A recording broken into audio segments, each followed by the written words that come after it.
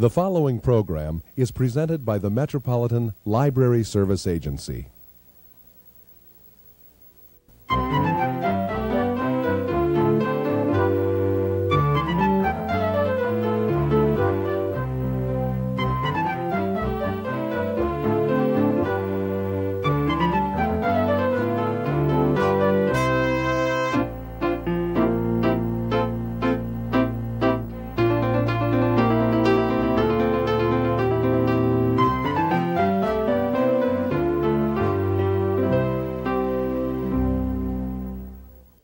Hello, welcome to All About Kids, a program focusing on the interests of children and young people and some of the issues affecting them.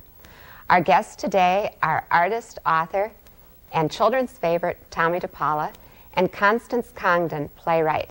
Their collaboration on the 1990 production Mother Goose at Children's Theater in Minneapolis is delighting audiences. Tomie and Connie, it's wonderful to have you here today. Thanks, Gretchen. And I'm looking forward to the real background and scoop on how you got involved with children's theater and how the two of you developed your collaboration. Okay, you want me to start here? Sure. Okay, it was 1981. John Clark Donahue, the former artistic director, contacted me to, with the possibility of doing Clown of God as a stage production. And I had been introduced to the children's theater and had also been doing my own, had my own children's theater group in New Hampshire where I was teaching out of the college that I was teaching at. So I knew all about children's theater here in Minneapolis and just jumped at the chance to work with the theater. And I was asked if I would come out and stay here during the whole, pre-production rather, phase, so that I could, say no, that's not how they walk, no, that's not how they look, etc. And it was really exciting. It was February, I might add, so my travel agent said I've got to stop coming out here in the winter because I was here last year for the flower show. That now this year it's again winter. But that was such a tremendous, tremendous success. And it was amazing. I realized how faithful to literary material children's theater was and still is. Years went by and John Cranny, the present artistic director, contacted me and said, we'd like to have a deeper involvement with you. Would you be interested? And I said, absolutely. And because I have a theater background as well as an artist background, and it's a nice way to get my theater fix, every once in a while. We did Strega-Nona, which was the 3 Strega-Nona books put together in one production, written by Dennis Rosa, and I was asked if I would design the costumes and oversee the scenery design, which I did.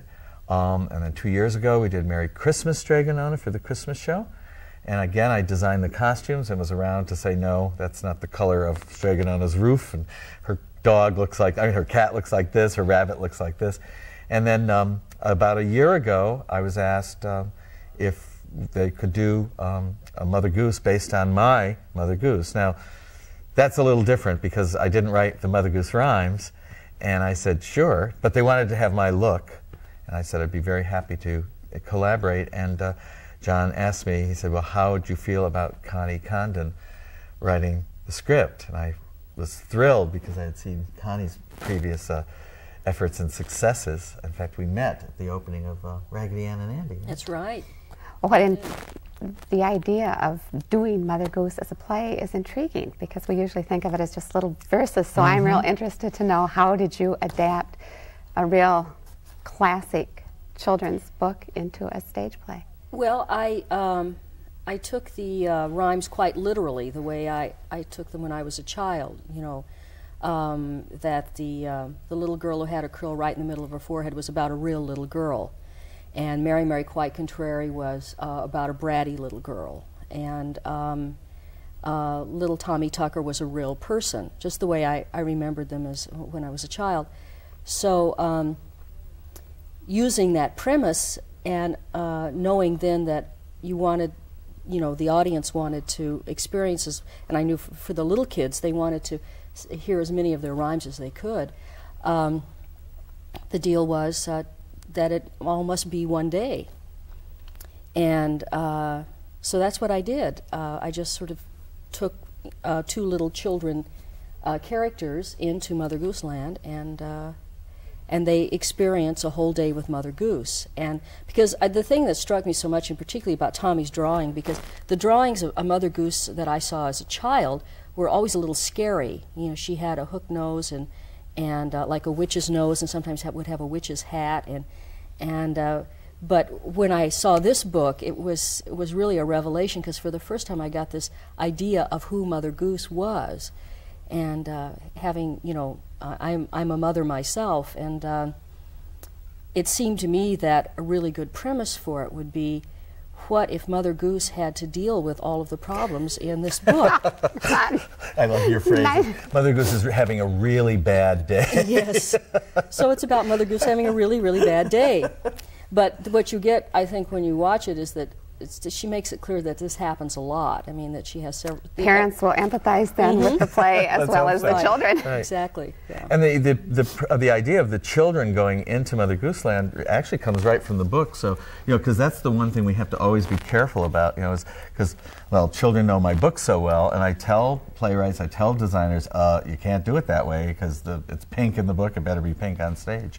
But the children start right here in the beginning of the... you know, on the half-title page. And I named them after us. This is Tomie, and I named her Susie because that's my middle name. Some of my family calls me Susie. And of course, Tomie turned out to be, that's a great name because there's so many Tom rhymes. And of course, Tomie gets in a lot of trouble in the book because he's mistaken for all another autobiographical play. Yes. I'm always being mistaken. Well, you brought one of your characters today. Yes. And we brought a lot of show and tell stuff too. That's another interesting thing, is translating my visual images onto the stage with great fidelity. And this is one of there'll be lots of puppets. I think there are 40 some odd puppets, as well as 20 some odd actors. This is one of the 3 blind mice. He's not quite finished yet, but the prop shop at Children's Theater. Yeah, I took them from this one because I thought they looked rather nice with their little coats, and they have great lines. You know, they're having trouble getting their tails back on. They're waiting for Mother to come and put them on for them. But we have to watch these because everyone that walks through the prop shop is ready to take them home. You know, they'll have little canes, and little feet, little nice rat feet. These will then be moved across the stage? Well, I don't know how Myron Johnson is the director for the production. And Myron, as you know, has his own dance company here in Minneapolis, the Ballet of the Dolls, and he's really quite brilliant. Connie and I are both thrilled to be working with Myron because he's so creative, and he has all these puppets at his beck and call, and so he will use them. I don't know. I want to stay out of rehearsals as much as I can because I want to be surprised. I want to be thrilled and surprised. Well, since you're not doing the staging or the script this year, you can do the costumes. I'm intrigued at the costumes you brought. Well, you asked me when we got here about the color. Now, what I do when I design costumes, it's been true for all the shows I've done at Children's Theater, because my color is so unique and so distinctive. Well, the first thing I do, Gretchen, is I take the drawings from the book and then I do costume sketches. There's some over there for the cutters and the people who are going to make the costumes. They need a little bit more information, and you'll see that I've done like the way the collar will look for the little boy. And the children, the real children, have real clothes and then fantasy clothes when they go into Mother Goose Land. But the thing about the color is that we can't find fabric that looks like my color, so we take very reasonable materials like canvases and duck and other cottons and then base dye them. And Mary Culligan, the dyer at the theater, is really brilliant. And because this show has a lot of pattern in the book, a lot of plaids, a lot of stripes, a lot of flowered pattern, this plaid has all been handmade. And all of the patterns in the show will be hand painted. Here's the shirt that goes with these trousers. Now, how's that for a combination? Wow. Much like your sweater. Much like my sweater, right. It's wonderful putting children in these things, too, because children suddenly get in them and go, wow, and stand in front of the mirror. And you could just see them say, I wonder how I can steal this and wear it to school. Because we are going into Fantasyland, there's a wonderful character that Connie's written, which is a pig, and we brought the beginning of the pig head here. I don't know whether you can reach that, Connie. Yes. And Janet, and I can't remember Janet's last name. Janet worked with the Muppets for 8 years in New York with Jim Henson, and we're very lucky to have Janet doing our masks. This one is particularly clever because if you see the underpinnings, it's a welder's helmet. This is air conditioning foam, and it's very light, and she's cut it and pieced it.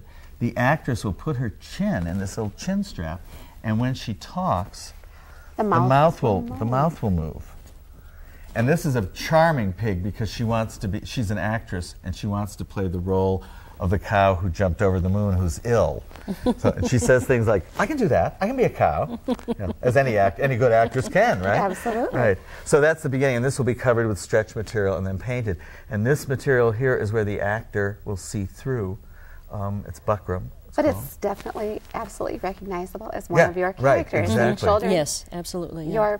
Your books come to life, Right. and that's what is exciting. And then I brought one of the fantasy wigs because I think this is kind of fun. The wig maker Ivy Lonsborough, I guess. I'm terrible with names. I know their first names. So anyway, please excuse me, Ivy. But I said to her, okay, when they go into fantasy world, I'm so tired of using yarn for hair at children's theater. So let's come up with something else. So Ivy said, all right, let me think of some materials. So she's using about 5 different materials. Now this is just curling ribbon. And on the actress, it looks so great. It'll be sprayed down just a bit to take some of the shine off of it. I keep on saying, wait, because once it's off, you can't get it back. So it may just be really spectacular. And of course, it's made the way that all wigs are made in the theater. It's individually tied onto a skull I think we can cap. get this off here so you can see the inside. Most people don't realize that most of the hair we see in the theater, like Cinderella, Charity Jones, who plays Cinderella in the present production that's playing at Christmas time, children's theater, is all wigged. She wears, it's none of her own hair, or even her. And this, of course, is made to fit this particular actress. And then these are all tied on this mesh. An amazing amount of work. Yeah. But as you said, the children great. will definitely know this isn't real hair, Right. unlike the other wigs. So Yeah. it will be a fantasy. Little Tommy gets a wig made out of orange pipe cleaners for his red hair, which is sort of great. Will it be curly or will it stick out No, straight? he's got sort of a punky, spiky hairdo. And Susie's. Oh, we're using chore boy or chore girl, that plastic stuff for some of the hair. Yeah. So it's really great. That's the interesting thing about children's theater. When I saw Connie's play or script for Raggedy Ann and Andy being done on the stage, I was sitting next to Garland Wright, an opening night from the Guthrie. He had just come as artistic director, and I love this story. This rock rolls on stage, right? This enormous rock, and opens its mouth and speaks. And Connie wrote these lines saying, what are they? Oh, they're not terribly clever, but they Yes, were their biggest line. He says, "Hello, I'm a rock," and just the house came down. It was really humbling dream, as a playwright to know that your greatest line so far has been, "Hello, I'm a rock." And this rock spoke and then said, well, I've got to be rolling along, and rolled off stage. And Garland Wright said, I hate this place. I want to rock on stage. And of course, that's the wonderful thing about children's theater, is that we can do it. And the humor, the kids would just love that. And it's nice that, I do the same thing with my books, and Connie's script for this is wonderful because there is stuff for the grown-ups in it, too. A good children's book, I don't worry about keeping the attention of children. I worry about keeping the attention of the grown-ups who are going to be reading my book to children. And so you always have to slip in a few grown-up things, and there are in this. It's a wonderful script. Absolutely, yeah. Well, I think that is one of the beautiful things about children's theater. There's always a little sophisticated humor, or just the very staging and sets of the plays are very appealing to grown-ups.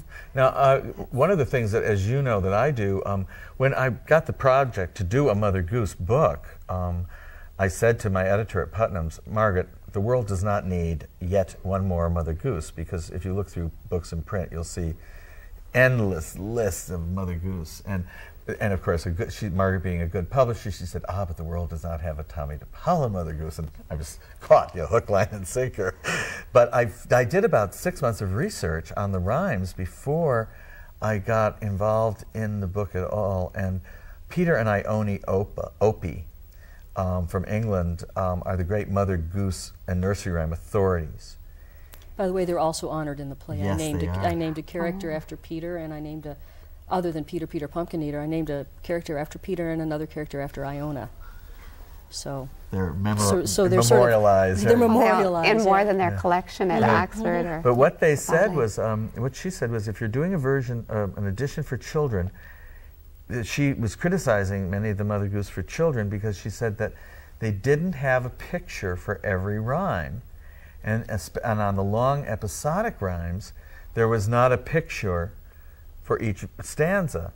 And for some reason, reading that, I thought, okay, that gives me a way to do my book. But at the same time, I realized how much Mother Goose nursery rhymes belong to very young children. And I mean, you know me well enough and long enough that you know, I really feel my responsibility to young children, very young children especially. And I hate it when grown-ups take something that belongs to children, like Mother Goose or like a fairy tale, and turns it into some campy, grown-up, sophisticated, you know, double entendre humor or whatever, but takes it away from those children. And I must say that the things that I must pay Connie this compliment, the things I've seen her translate from book to stage, it's been what now? Raggedy Ann and Andy, and Rembrandt Takes a Walk, and now this. Connie has that same respect for children, which is very exciting, and so does Myron. So this is going to be a show for very young children, and everyone's going to love it, but young children, it's going to still belong to them. Well, that's wonderful, because they need that, and one of the things that we're finding in children's services is a lot of children don't know the familiar nursery rhymes. They come to story time, they haven't heard them. They're even starting school, so some kindergarten teachers I know are introducing the Mother Goose rhymes. And because every kid in Minnesota knows Tomie dePaola's art, it makes it especially appealing to have your book. I also think that adults who are buying gifts for children often choose a Mother Goose as a baby gift, and adults have many different tastes, and they pick the illustrator that best personifies what they like. So there can never be too many Mother Gooses, except maybe this is the definitive version at this point. The show opens in January 12th, 1990, and right around the same time, and I can't wait to see it, Shelley Duvall is doing a Mother Goose, you know, for television, for video, and I've seen some early footage, and she's doing just what Connie and I are not doing, I think. I really shouldn't knock a person I don't know personally, but I really do feel like ZZ Top plays the Three Men in the Tub. It sounds like it's a little, it's too hip, but of course, and you wonder what the audience is ultimately for something like that. Well, you can't fool around with Mother Goose and make her a hit. Well, you know, because you know, you'll eventually get the child saying, like they did in The Emperor's New Clothes, you know, Daddy, you know, the king, the emperor's naked, and I don't ever want a child to say that about me. Or when we saw a production together, a child said, Mommy, I don't like this. I want it to change. Yes. It was like we were sitting there thinking, okay, let's keep that in mind as we're working on this show. Well, are you involved with the casting? Are you working with the...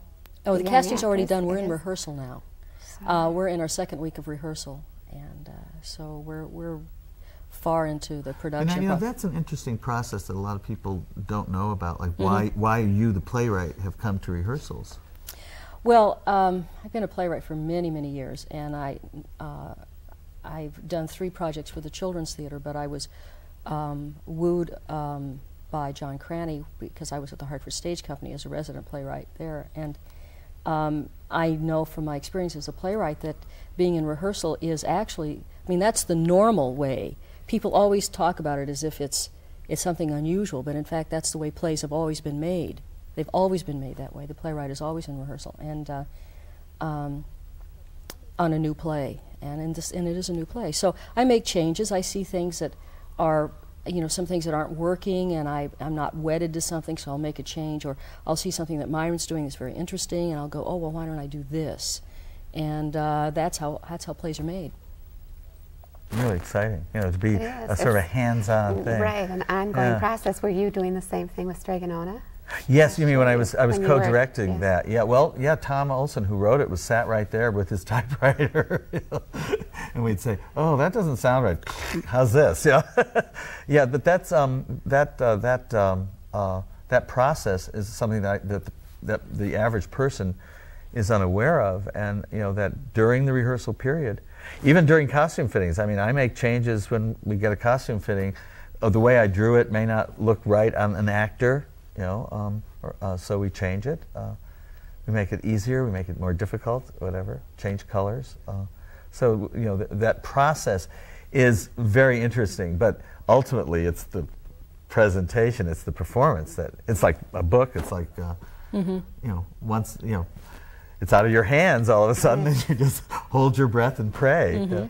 So. I think usually the actors at Children's Theater, you don't need to worry about. No, what they No, it's a wonderful place to work, and I want to say that, you know, I find out that so many people in the Twin Cities don't realize that this is a unique place. The Children's Theater here in Minneapolis is a very unique place. There are, if any, I don't think there's any children's theater like it in the United In North States. America. In North It America. does the original types Yeah, of things. well, I mean, people say, "Oh, what's the one like in Boston? What's the children's theater like in New York?" And you say, "What children's theater?" Yeah. And they say, "Oh, come on." And you say, "No, you have a resource here that is very, very precious." And fortunately, it's I think the community recognizes that and really supports it. Supports it indeed. And but it can always use more support, you know.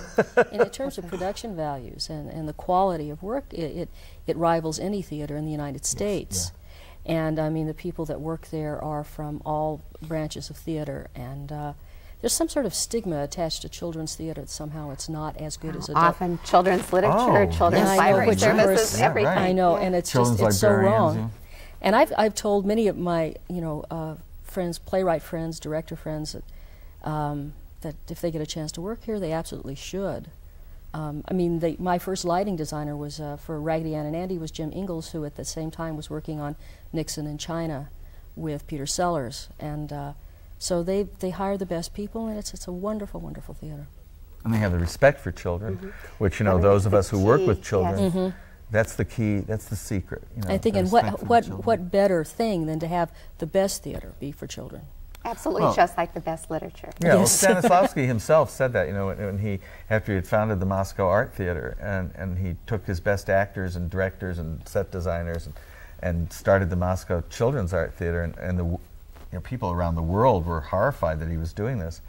And he said, no. They said, "What are you doing?" He said, "Oh, no, only the very best is good enough for children." And that's a wonderful thing to remember, I think, for all of us that deal with young people. Absolutely. We remember it, and it's a matter of making the rest of Right. society aware of it. Agree with us, Yes. right? We will triumph someday. Connie, you said that Raggedy Ann and Andy is on the road, though. Where? Yes, What cities is it going it's to be in? it's on in several major cities. I just saw it in Providence, and the kids come home. I think for well, it's kid and adult actor troupe come home for Christmas, and then they go out again for some more cities. I don't know how many cities, but many And cities. it will be But isn't true to the way. that you- Well, some of it had to be scaled down because we couldn't fly. You know, we had a ferry that flew, and it was quite wonderful. But Yeah. you can't be sure that every house you get into, every theater you get into, you're going to be able to do that with the safety regulations. So Myron came up with a wonderful adjustment where a ferry dances on a platform, but you don't see the platform, so it looks like this ferry is just dancing out in space, and that's quite lovely. But isn't that exciting that some of the rest of the country is getting to Well, see yes, some of the I would- productions at Children's Do you Theater? think more of them will go on the road? Well, I've Well, got actually, my we've fingers had crossed. we have several. We've already had. Well, let's see, Little Women went out on Right. tour.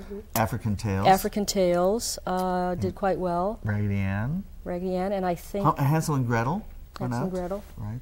I'm hoping that maybe they'll send out Strega and Nona one of these days. Oh, and of course, Rembrandt Takes a Walk went to the Soviet Union. yes, right. And That's right. That was was Connie a went with her major because triumph. as a yes, playwright. yes, and that was quite wonderful. I It was couldn't lovely. go. I was invited, and I had to go to the American Booksellers Association conference instead because they were launching my imprint. Oh, your white. My Whitebird Bird imprint, right? imprint. So I had to be there, and I missed the trip to the Soviet Union. Well, that was That'll and be that was another time. really Yeah. rewarding. I mean, the reception we got in the Soviet Union, and in the Soviet Union they use adults playing children, and we use children playing children and adults playing adults. So that was quite a revelation. And the theater community turned out. The Bolshoi helped us load in. I have friends from the adult theater world that came to see it from the Soviet Union, and it was a wonderful, wonderful thing. Tremendous. So- What about future collaborations? Oh, Have you we're got talking. anything on the drawing board?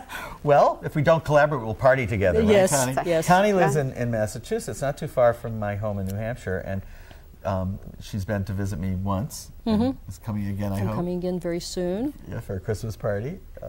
Yeah. And I really would like to work with Connie some more. I'd like us to try to come up with maybe something original that could then translate into a book. Maybe Yeah. maybe stage first, book second. Characters to follow.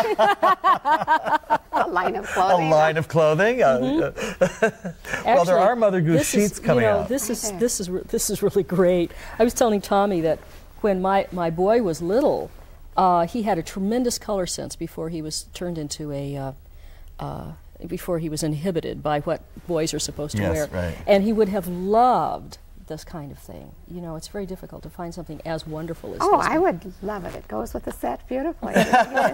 And my sweater. You see, obviously, I had a color sense from the age one, right? Because I've always been marching to my own palette here. As you describe in your artist story, Right, talking about right. drawing on your sheets. Yeah. Now, next year, rumor has it that I'm going to be doing Madeline's Rescue for people who love the Madeline books, and I am a huge fan of them. Oh. So. So am I, as are all children's librarians. In fact, isn't it Madeline's 50th birthday this It might year? be. Actually, I think it Next- is. I next think year. it is. Gee, everyone's turning 50. Babar, Madeline. It must have been a good year that year, right? Gone Straganona with the has wind, a few years to yes, go. she has a few years to go. Right. Right. Well, it's been wonderful having both of you here today, and congratulations on a successful, Thank you. triumphant Hey, addition not to the yet, theater. Not yet, not We yet, haven't not opened yet, yet, not yet. but Break a hey, leg, Is you're it bad supposed to luck? say. Okay, Yeah, break a leg. Break a leg. Except to a on the dancer. opening of Mother Goose. Thank you, Gretchen. Thanks we'll for see you inviting here us. again. Good. All right. Thank you. It's raining, it's pouring, the old man is snoring. He got his head, bumped his head, and could get up in the morning. Blow, wind, blow, and go will go. That's the middle may grind his corn, that's the baker may take it, and to bread make it, and bring us along with the barn.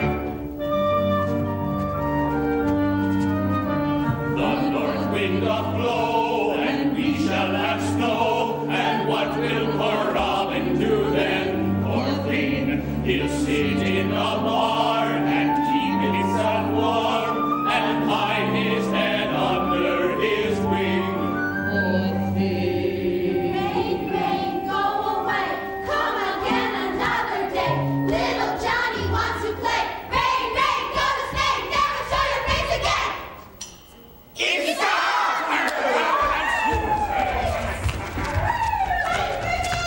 A sunshiny shower won't last half an hour. Why don't you come with us, lassie? I have to find my brother. What's his name? Tommy. Little Tommy Tucker? No. Little Tommy Tittlemouse lived in a little house. He caught fishes and other men's dishes. No. Tom Trough, man of law. No. I've got it. Tommy Snooks and Betsy Brooks were walking out one Sunday. Say Tommy Snooks to Betsy Brooks. Tomorrow will be Monday. Arr! That Tommy. No. Not Tom the Piper, son. No. He loves me. He don't. He'll have me. He won't. If he could. But he can't. So he don't. Stupid flower. Thank you, Tomie dePaola and Constance Congdon, a delightful pair. Thank you for joining us on All About Kids. Please tune in again.